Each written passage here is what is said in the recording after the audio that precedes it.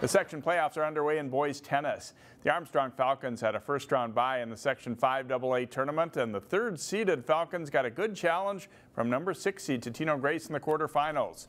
Number 1 singles Nikita Snezko in the near court for Armstrong gets the forehand winner here. A nice touch on the drop shot will set up a volley winner for Snezko, one of the state's top players. He wins his match in straight sets. To 3 singles, J.D. Urban in the far court, and he gets the overhead winner here for Armstrong. Then it's Urban with a return winner on his way to a straight set win, 6-0, 6-1 over the Eagles' Ryan Jordan. At number 4 singles, Henry Scott serving for Armstrong. Grace's Luke Narog attacks and gets a volley winner here for the Eagles. Narog's aggressive again on the next point and drops a volley in the corner, but Scott wins the match for Armstrong, 6-2, 3-6, 6-2. 2 doubles, nice net play by Armstrong's Ben Lethune as he finishes with an overhead winner.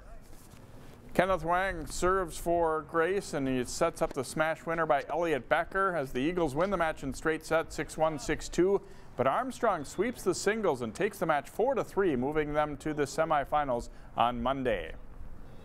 With Wednesday's rain, several opening round matches were moved back a day, with some local teams beginning play on Thursday. Champlin Park lost to Buffalo 6-1. Park Center fell 6-1 to Rogers, while Cooper was blanked 7-0 by St. Michael Albertville. The top 2 seeds in Section 5AA, Wayzata and Maple Grove, are hosting quarterfinal round matches Friday afternoon, while Breck and Blake play for the Section 2A championship as well.